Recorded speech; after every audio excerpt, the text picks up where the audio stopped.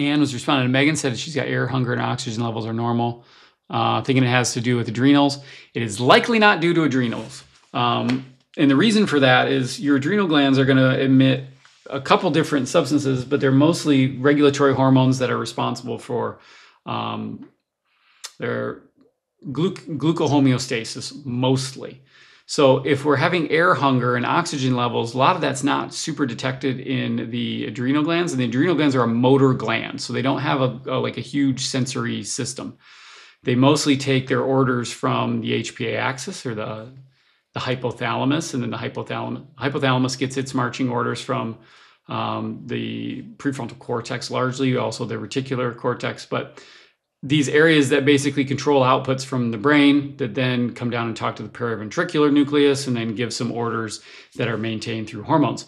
The adrenal gland is a gland, so it'd be like kind of like saying like your lacrimal gland or your your salivation gland would be relevant to oxygen levels. It's just, the likelihood is low. The job of the adrenals is to emit a chemical, and those chemicals are largely due to being able to maintain glucose levels, energy levels as their main tracking point. So not a big sensory change in the adrenal system, more in what we're looking at in the brain. It's important though, because you'll see, and this is not to be disparaging here, but it's a very good point because the adrenals kind of get thrown at everything. Somebody had mentioned the other day that somebody posts about adrenal fatigue being a common cause of orthostatic intolerance. And it's like very likely not. And why that would be is because you think about what is being released, or how do you diagnose adrenal fatigue? Okay, so you diagnose adrenal fatigue.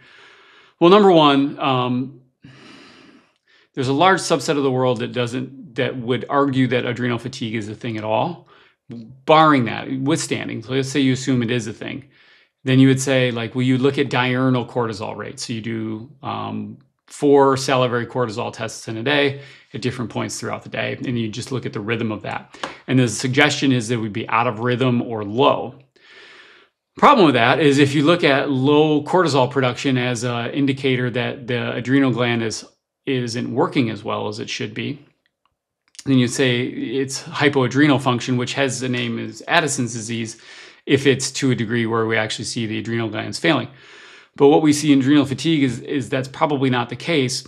And if we were saying that cortisol levels being skewed are an indicator of orthostatic intolerance, people will say it's because your fight or flight systems are activated.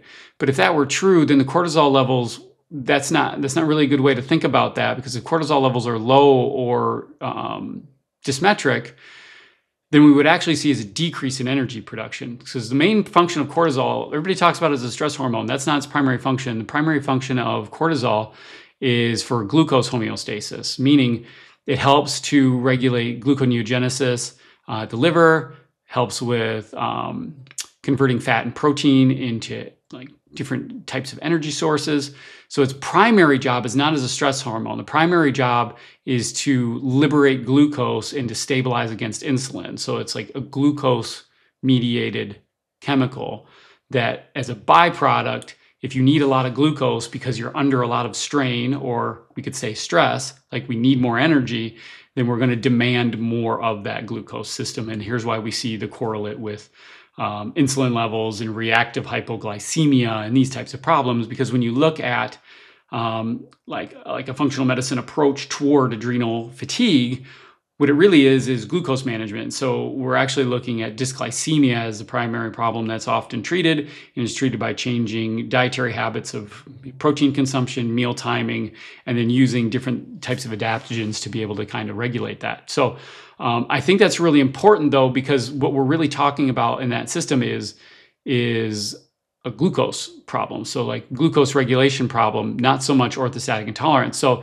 if your tachycardia exists as a function of your dietary pattern, then we really want to pay attention to, are you dysglycemic? Do you have reactive hypoglycemia? Do we need a glucose panel and learn how to understand how to regulate glucose levels, how to regulate insulin levels, So we're not having these energy spikes that yield kind of similar looking findings where you might feel lightheaded, you might feel shaky, you might feel like you're having some orthostatic intolerance or some volume troubles, but they could be relative to glucose control, which is a very good place to start if you're kind of in that boat. If you notice that your symptoms are worse if you're hungry or after you eat. So like if I haven't eaten recently enough or after I've just eaten, I'm always like in that pattern, then making sure that your glucose is stable is probably a very good first step, because that may be the actual problem and it may not actually be something that's related to orthostatic tolerance in general. That's like its own kind of separate problem. So if someone tells you adrenal fatigue is the problem, it's probably not. There's not a lot of logic there. It'd probably be more useful to say, like, if I'm noticing those patterns, then maybe looking at my glucose regulation. If that's in check, you check that box off, then kind of moving on beyond that and starting to look not just at glucose, but looking into more mechanisms we're talking about with hemodynamics. Irene McBean, sometimes a point of contact or weighted or light pressure stimulus is helpful for her disequilibrium. That is an excellent point. So for a lot of people that experience that disequilibrium, and we've been having this conversation all week, by being able to increase the sensory feedback allows you to create a better picture of your world in your mind. So it allows you to be able to have a higher resolution, like my new camera, a higher resolution of your world, which will then shrink the like deficit of postural response. So if you think about disequilibrium as being kind of the sensation that your ellipse of posture is too big, by giving a better sense of where you are in space, it allows the reflexes, so our postural reflexes, to have a tighter feedback loop. Everybody has, I guess I should have mentioned, everybody kind of has an ellipse. So when you breathe and when your heart beats, if we stand still and close your eyes, everybody, when we measure them on a force plate, has just a little bit of forward to backwards, but it kind of goes in a little bit of a circle, but it's mostly forward to back. When we start to lose some of the sensory acuity from our body or from our inner ear or from our vision, what will happen is, because that feedback loop is less, the tightness of that control is less. So we see that ellipse start to expand. So we may notice that it gets bigger in this plane, but it also may start to shift and move on a diagonal. And that's what people with disequilibrium sometimes will notice, is that they kind of feel internally like they're doing this ellipse, right?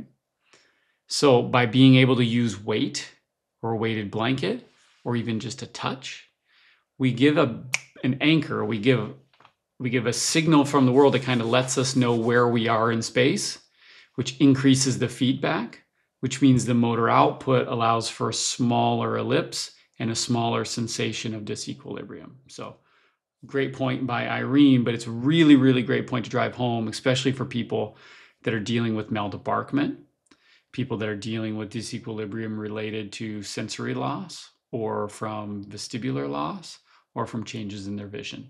Cool? So I hope that helps.